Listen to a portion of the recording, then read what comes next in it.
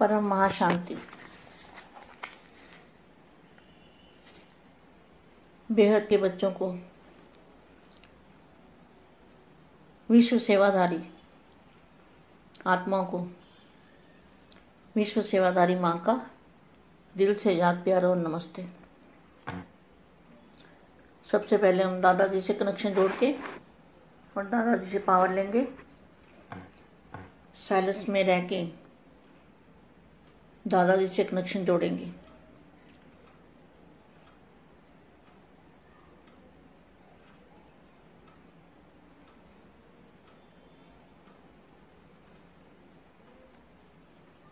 परम महाशांति। दूर देश में रहने वाले परदेसी,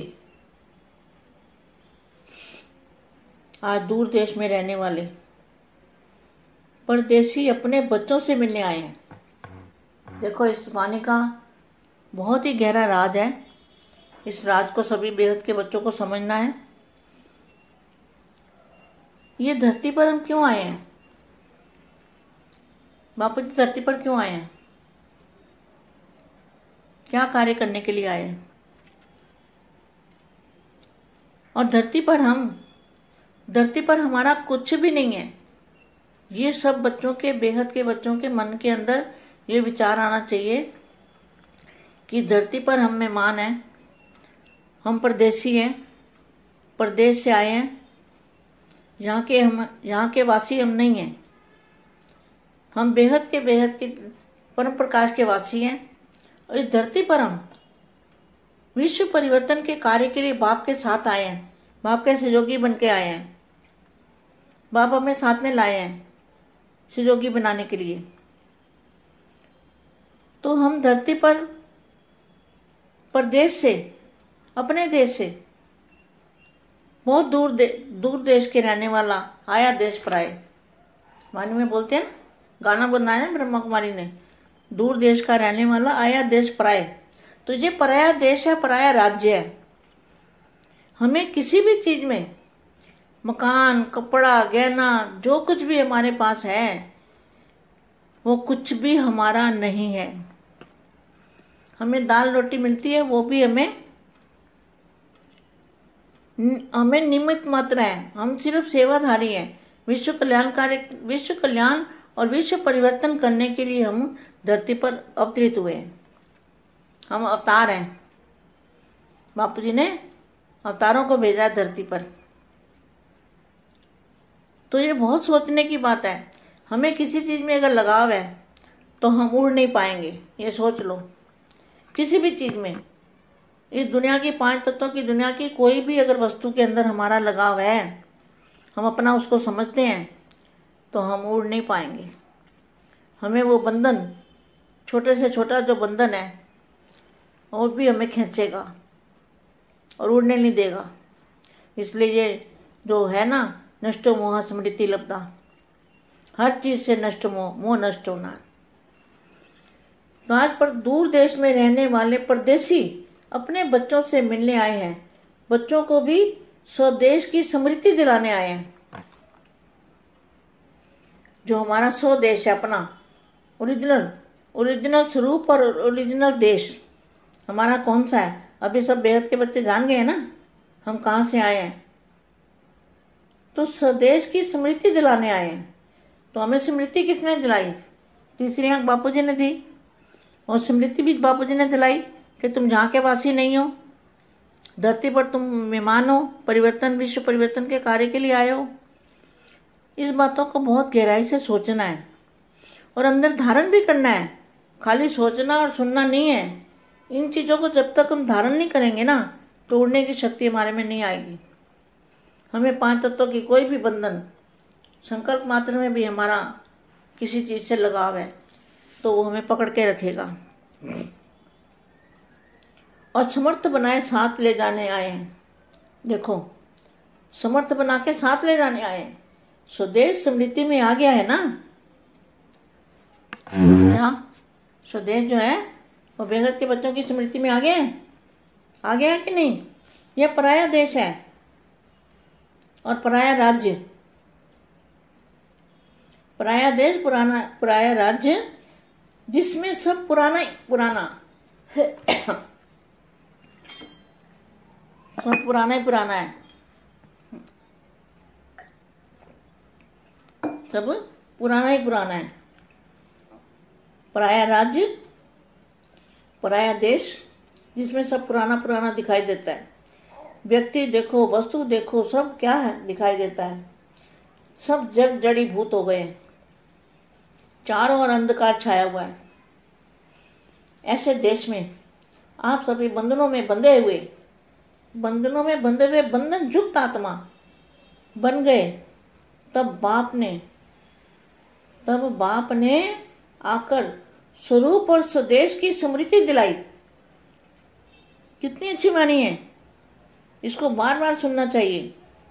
चारों ओर अंधकार छाया हुआ है, ऐसे देश में आप सभी बंधनों में बंधे हुए, सब बंधनों में बंधे हुए थे, तो बंधन युक्त आत्मा बन गए।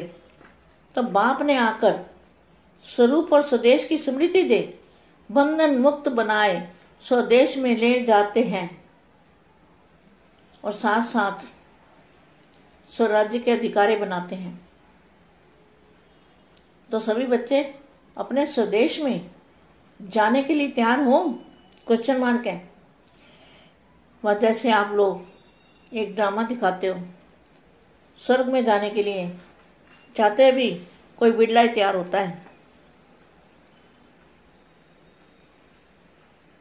तो सभी बच्चे अपने स्वदेश में जाने के लिए तैयार हो। वैसे आप लोग एक ड्रामा दिखाते हो स्वर्ग में जाने का, चाहते हुए भी कोई बिड़ला ही तैयार होता है। ऐसे ही बातें बनाकर चलेंगे चलेंगे चलेंगे चलेंगे कहते हैं, लेकिन बंधन मुक्त नहीं बनते, नष्ट मोह की स्टेज नहीं बनती, कर्मातीत अवस्था नहीं बनती। तो क्या कहते हैं? चलेंगे चलेंगे। ऐसे ही बातें बनाकर कहने वाले तो नहीं हो। हिसाब किताब समाप्त कर लिया है, वह अभी कुछ रहा हुआ है। अपने हिसाब किताब की समाप्ति समारोह मना लिया है, वह अभी तैयारी कर रहे हो। ऐसे तो नहीं समझते कि अंत में यह समाप्ति समारोह मनाएंगे। समाप्ति समारोह अब से मनाएंगे, तब अंत में संपूर्णता समारोह मनाएंगे। यह पुराना हिसाब किताब समाप्त करना है। जब करने के लिए बहुत काल के बंधन मुक्त, बहुत काल के जीवन मुक्त पद को प्राप्त कर सकेंगे। क्या? जो बच्चे संपूर्ण समारोह मनाएंगे, यह पुराना हिसाब किताब समाप्त करना है, वह अब करने से बहुत काल के बंधन मुक्त, बहुत काल के जीवन मुक्त पद को प्राप्त कर सकेंगे। नहीं तो अंत तक युद्ध करने वाले योद्धा ही रह जाएंगे। जो अंत तक योद्धा जीवन में रहता, उसकी प्रारब्ध क्या होगी? कुछ भी नहीं प्राप्त होगा। योद्धा जीवन तो बचपन का जीवन है। तो स्मृति का तिलक बाप के दिल तख्त नशीन हो गए। तख्त नशीन योद्धे होते हैं। योद्धे होते हैं क्या? दिल तख्त नशीन हो गए। दिल तख्त नशीन, तो तख्त नशीन जो होते हैं वो योद्धे नहीं होते। दिल तख्त नशीन जो होते हैं वो योद्धे होते हैं। वो कौन होते हैं? स्वराज्याधिकारी। युद्ध की प्रारब्ध, तख्त और ताज मिल गया। क्या यह वर्तमान प्रारब्ध प्रत्यक्ष प्राप्त नहीं हुआ? संगम की प्रारब्ध पाली है। वह पानी है, गीत गाते हो ना, पाना था पा लिया। जब वर्तमान के समय साथ भविष्य का संबंध है, तो जो आप अभी कर रहे हो ना, उसका भविष्य के साथ संबंध है।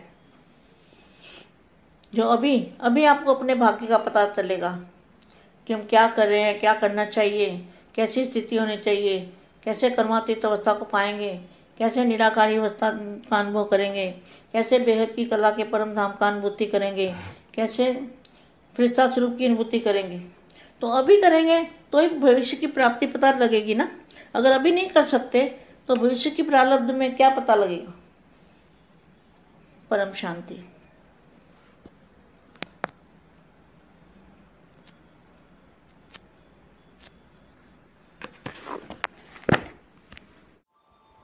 బేహద్ పరం మహాశాంతి. బేహద్ మా బేహద్ పిల్లలకి, బేహద్ పిల్లలు అందరూ కూడా విశ్వ పరివర్తన చేయుటకు దూరదేశం నుండి పరాయి దేశంలోకి వచ్చారు. అలాగే ఈ పిల్లల్ని ఎత్తుక్కుంటూ పరాయి దేశంలోకి బేహద్ బాప్ పిల్లల్ని కలుసుకోవటం కోసం వచ్చారు. ఎలాగా విశ్వ పరివర్తన చేస్తూ ఉన్నారు అనేటువంటి విషయం గురించి మా చెప్తున్నటువంటి హిందీ వీడియో ఇప్పటి వరకు మీరు విన్నారు. బేహద్ పిల్లలందరికీ కూడా బేహద్ విశ్వ సేవాదారి ఆత్మలకు, విశ్వ సేవాదారి మా హృదయపూర్వకంగా ప్రియస్మృతులు మరియు నమస్తే చెప్తున్నారు. ఫస్ట్ అన్నిటికంటే మనం ముందు దాదాజీతోటి కనెక్షన్ జోడించి దాదాజీ నుండి పవర్ తీసుకుంటూ సైలెన్స్లోకి వెళ్ళి పవర్ తీసుకుందాము, యోగం చేస్తూ ఈ వీడియోను విందాము అంటున్నారు మా. అందరికీ పరం శాంతి. బేహద్ పిల్లలందరూ కూడా దూరదేశంలో ఉండేవాళ్ళు.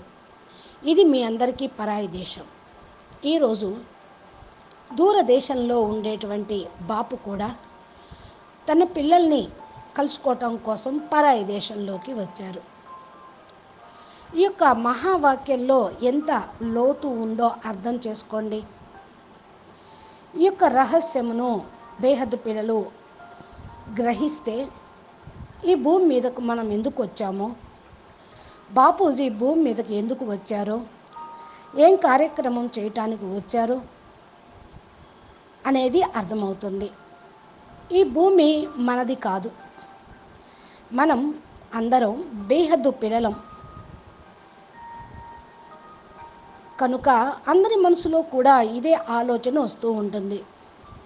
మనము ఈ భూమి మీద అతిథులుగా వచ్చాము, పరాయి దేశం నుండి వచ్చాము, ఈ ప్రదేశాన్ని నుండి వచ్చాము అని తెలిసిపోతుంది అనుకోండి. ఇక్కడ వాసులం మనం కాదు కదా. మనం బేహద్దు పరంధామ వాసులం, బేహద్కే బేహద్ పరం ప్రకాశం యొక్క వాసులం.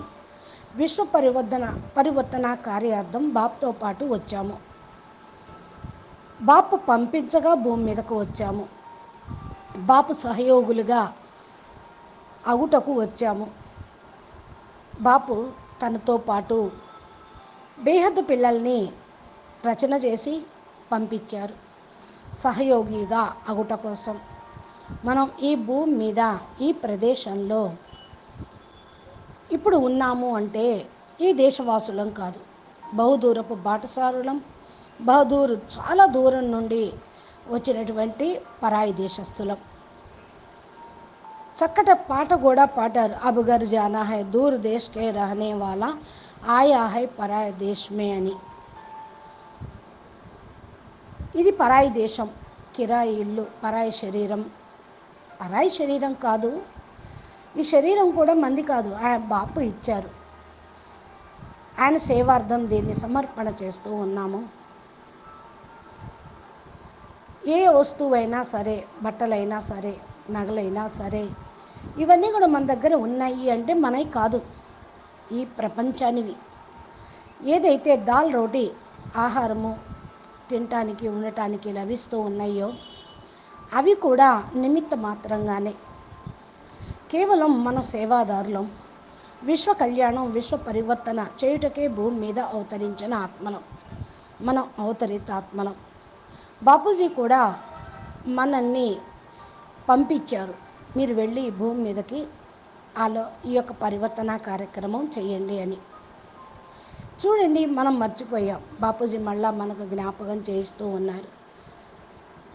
ఏదైనా సరే వస్తువు లగాతారుగా మనం చింతన చేస్తూ ఉన్నామో దాని సమాధానం ఇప్పుడు లభించింది.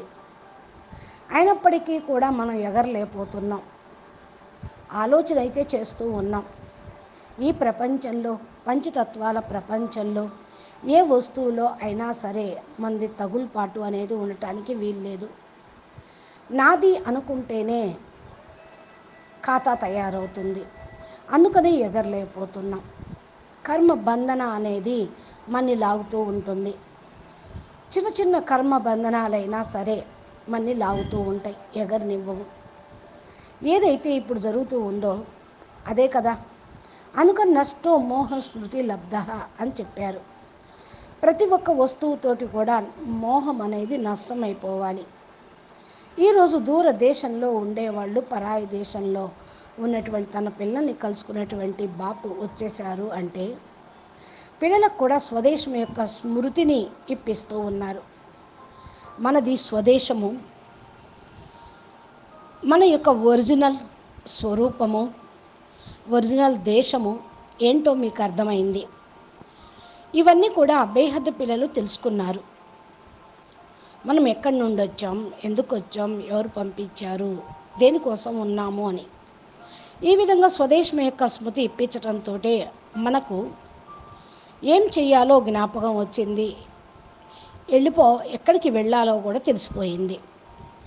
ఇక త్రినేత్రాన్ని బాబు మనకి ఇచ్చారు, స్మృతి చేయమని, చూసుకోమని. మీరు ఇక్కడ వాసులు కాదు, ఈ భూమి మీద మీరందరూ కూడా అతిథులు, 3 నాళ్ళ ముచ్చటగా 3 రోజులు ఉండిపోవటానికి వచ్చిన అతిథులు.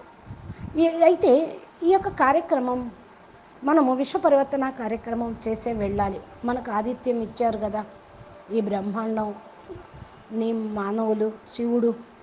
అందుకని దీన్ని మంచి చేసి వెళ్దాం. శివుడి కంటే కూడా, మహాశివుడి కంటే, పరం మహాశివుడి కంటే బేహద్కే బేహద్ పరం పరం మహానాత్మలు మీరు. శివుడు పరివర్తన చేయలేకనే ప్రళయం చేస్తూ ఉన్నాడు, వినాశనం చేస్తూ ఉన్నాడు. అందుకని దీన్ని మార్చేటువంటి డ్యూటీ బేహద్ పిల్లలకి ఇచ్చారు. ఈ యొక్క విషయాన్ని లోతుగా ఆలోచించి ధారణ చెయ్యండి.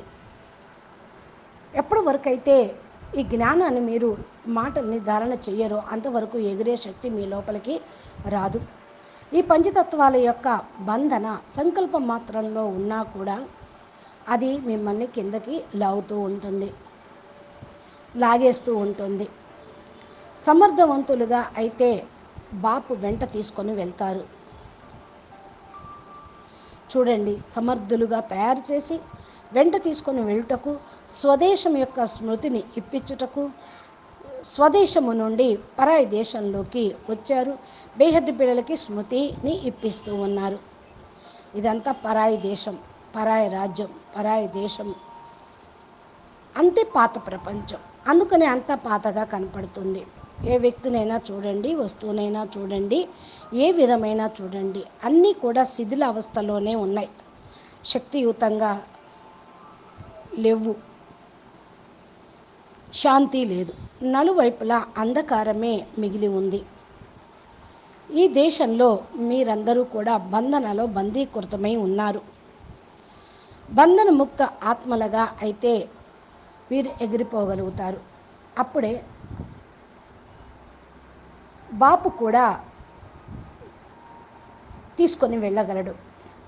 బాపు వచ్చిందే స్వరూపము, స్వదేశం యొక్క స్మృతిని ఇప్పించటానికే. చూడండి ఎంత మంచి మహావాక్యాలు ఉన్నాయో ఇందులో. అందుకని దీన్ని మాటి మాటికి వింటూ ఉండండి. నలువైపులా అంధకారం యొక్క నేడే ప్రపంచం అలుముకొని ఉంది. ఈ దేశంలో మీకు అన్ని బంధనాలే ఉన్నాయి. మీ దేశంలో అయితే, స్వదేశంలో అయితే బంధనాలు ఉండవు. ఈ పరాయి దేశం కాబట్టి దాంట్లో బందీకృతం అయిపోయాం. బంధన ముక్త ఆత్మలుగా కావాలి. అప్పుడే బాపు స్వరూపాన్ని ధారణ చేయగలుగుతారు. స్వదేశం యొక్క స్మృతి కూడా సదా ఉంటుంది. స్వదేశం యొక్క స్మృతితోటే బంధన ముక్తులుగా కాగలుగుతారు. స్వదేశానికి వెళ్ళిపోవాలి, స్వరాజ్యం యొక్క అధికారిగా కావాలి అని పిల్లలందరూ తమ దేశానికి వెళ్ళటం కోసం రెడీగా అవుతూ ఉన్నారా అని అడుగుతున్నారు బాపు. ఏ విధంగా మీరందరూ కూడా ఒక డ్రామాను చూపిస్తూ ఉంటారు. స్వర్గంలోకి వెళ్ళటానికి అందరూ అంటారు, కానీ ఎవరో కొద్దిమంది మాత్రమే తయారీ అవుతారు. అదేవిధంగా చాలామంది పిల్లలు, విశ్వంలోనందరూ భగవంతుడు బిడ్డలే, కానీ స్వదేశానికి వెళ్ళటానికి తయారీగా ఉన్నారా? మీరైతే డ్రామాలు తయారు చేశారు, మరి మీరు రెడీగా ఉన్నారా? ఈ విషయాలు నడుస్తూ నడుస్తూ నడుస్తూ ఉన్నాయే, నడుస్తూనే ఉంది ప్రపంచం. మీరు కూడా నడుస్తూనే ఉన్నారు జ్ఞానంలో, కానీ బంధనముక్తులుగా కాలేదు. నష్టమోహ స్టేజీ తయారు కాలేదు, కర్మాతీత స్టేజీ తయారు కాలేదు. ఏమంటున్నావు? నడుస్తున్నావు నడుస్తున్నావు అంట. ఎగిరిపోయేది ఎప్పుడు? ఈ విషయాలను అర్థం చేసుకోండి. లెక్కాచారాన్ని సమాప్తి చేసుకొని ఇప్పుడు వెళ్ళిపోయే సమయం ఆసన్నమైంది. కర్మల ఖాతాన్ని, లెక్కాచారాన్ని సమాప్తి చేసుకుంటేనే ఆత్మ తేలిగ్గా అవుతూ ఉంటుంది. అప్పుడు ఇక మీరు ఉండను కూడా ఉండలేరు. లెక్కాచారం సమాప్తం చేసుకునే సమారోహాన్ని జరుపుకోండి, తయారీ కండి. ఇలా అనుకోవద్దు, అంతిమంలో సమాప్తి సమారోహం చేస్తాంలే, అప్పుడు తయారవుతాంలే అని. అంతిమ సమయం ఎప్పుడు? ఎప్పుడు మీరు అనుకుంటే అప్పుడు అంతిమం కావాలి. అంత సమయంలో సంపూర్ణ సమారోహం అని అంటే ఇంకా అప్పుడు ఇంకా పాత ఖాతాలు సమాప్తం కాకపోతే, అందుకనే ఇప్పుడు చాలా సమయము బంధన ముక్తులుగా అయిన కారణం వల్ల బయటపడలేకపోతూ ఉన్నారు. జీవన్ముక్తి పదవిని పొందాలి అంటే వీటన్నిటి నుండి సంపూర్ణంగా బయటపడాలి. సంపూర్ణ సమారోహం పిల్లలు చెయ్యండి. పాత యొక్క లెక్కాచారాన్ని సమాప్తి చేసుకోండి. ఇవన్నీ కూడా చిరకాలంగా ఎంతెంత అభ్యాసం చేస్తూ ఉంటారో అంతగా విముక్తులవుతారు. చిరకాల జీవన్ముక్తి పదవిని కూడా పొందుతారు. లేకపోతే అంతిమంలో యుద్ధం చేసేవాళ్ళుగా అవుతూ ఉంటారు. యుద్ధంగానే ఉండిపోతుంది. ఎంతవరకు యుద్ధమే జీవితంలో ఉంటుందో ఇంకా ప్రాలబ్ధం అనేది ఏం పొందుతారు? ఏమీ పొందలేరు. చిన్నప్పటి నుండి యుద్ధం చేస్తూనే ఉన్నారు. యుద్ధం చేయటము ఈ చిన్నపిల్లల యొక్క లక్షణమే. స్మృతి తిలకం బాపు ద్వారా మీరు పొందారు. బాపు హృదయ సింహాసనాధికారిగా అయ్యారు. మరి హృదయ సింహాసనాధికారిగా అయిన తర్వాత యుద్ధం ఎందుకు? సింహాసనం మీద ఎవరు కూర్చుంటారు? విజయులుగా అయిన వాళ్లే కదా. మరి విజయులేనా మీరు? సింహాసన అధికారిగానే ఉన్నారా? యుద్ధం చేసే యోధ కాదు కదా. రాజా విశ్వ మహారాజుగా హృదయ సింహాసనం మీద ఉన్నటువంటి ఆత్మలు, స్వరాజ్య అధికారి ఆత్మలు. యుద్ధం యొక్క ప్రాలబ్ధం ఏంటి? కిరీటం లభిస్తుంది. విజయం పొందితేనే కదా. వర్తమాన ప్రాలబ్ధం ప్రత్యక్ష ప్రాప్తి అనేది ఇవ్వదు. సంగమయుగంలో ప్రాలబ్ధం పొందే సమయం అంటే ఏ విధంగా మీరు పాట పాడుతూ ఉంటారు కదా, పానాతో సో పాలియా అయినా పొందారు కదా, ఇంకా ఏమైనా పొందాల్సింది ఉందా? అంతిమ సమయంలో, వర్తమాన సమయంలో భవిష్యత్తు యొక్క సంబంధము అయితే మీకు ఉన్నది. ఇప్పుడు మీరు చేస్తూ ఉంటేనే భవిష్యత్తు తయారవుతుంది. వర్తమానానికి భవిష్యత్తుకు సంబంధం ఉంటుంది, భూతకాలానికి వర్తమానానికి సంబంధం ఉంటుంది. మీరు భాగ్యాన్ని తయారు చేసుకోండి. మిమ్మల్ని మీరు భాగ్యాన్ని పొందే విధంగా ముందుకు నడవండి. మిమ్మల్ని మీరు పరిశీలన చేసుకుంటూ ఉండండి. ఏం చెయ్యాలో, మీ స్థితి ఎలా ఉండాలి అని, ఎలా కర్మాతీత స్థితిని పొందాలి అనేది, ఎలా నిరాకరి స్టేజ్ని అనుభవం పొందాలి అని, ఎలా బేహద్దు కళల పరంధామ్యం యొక్క అనుభూతి పొందాలి అని, ఎలా ఫరిస్తా స్వరూపాన్ని అనుభూతి పొందాలి అని ఇప్పుడు చేస్తేనే కదా భవిష్యత్తులో మీకు ప్రాప్తి లభించేది. అందుకని ఇలా ఆలోచించద్దు. సమయం వచ్చినప్పుడు అవుతాంలే, ముందు ముందు అవుతాంలే అని అనుకోవద్దు. ఎప్పుడు కావాలి ఆలోచించుకోండి. ఇప్పుడే కావాలి. అభి నహితో కభీ నహి. భవిష్యత్తు ప్రాలబ్ధంలో ఏం పొందాలో నిర్ణయించుకొని మీరు తయారీగా ఉండండి అంటున్నారు మా. అచ్చా, పరం శాంతి. నమస్తే, ధన్యవాదాలు. బేహద్కే బేహద్ పరం పరం పరం మహాశాంతి హై, మహాశాంతి హై, మహాశాంతి హై. నమస్తే. బేహద్ పిల్లలకి బేహద్ మా జ్ఞానము, యోగము, ధారణ, సేవ, పురుషార్థము గురించి చక్కటి పాయింట్స్ తోటి ఈరోజు మనకు దివ్య సందేశాన్ని ఇస్తూ ఉన్నారు.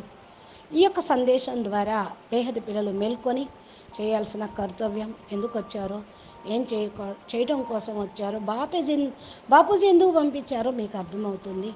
కాబట్టి ఈ స్టేజ్ని సాధన చేయుటకు మిమ్మల్ని మీరే ప్రశ్న వేసుకొని తయారు కండి. అచ్చా, ధన్యవాదాలు. బాపూజీ దశరథ్ పటేల్ తెలుగు ఛానల్లో బాపూజీ రోజు అప్లోడ్ చేసే తెలుగు, హిందీ మా వీడియోలు మీరు మొబైల్కి పొందాలి అంటే మీరు మా ఛానల్ని సబ్స్క్రైబ్ చేసి గంట సింబల్ని ప్రెస్ చేస్తే నోటిఫికేషన్ రూపంలో మీరు ఇవన్నీ పొందవచ్చు.